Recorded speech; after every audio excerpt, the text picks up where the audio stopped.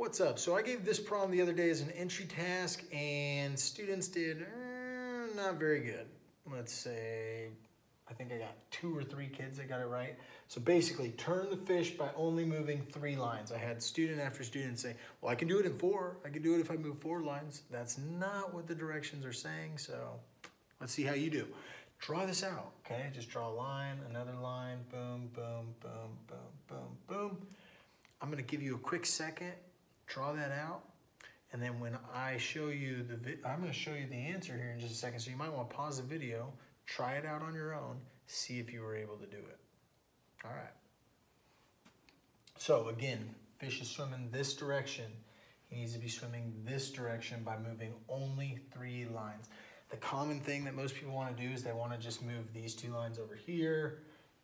That's where the students are saying, well, I can do it in 4, right? Yeah, that's great and all, but the trick is not trying to move across, but instead moving upward with it. Okay, so this is the point in the video where you're definitely going to want to pause it if you're trying this on your own. What you're going to want to do is you're going to start by taking away this line. There's 1 line removed and placed somewhere else, so that is 1 line.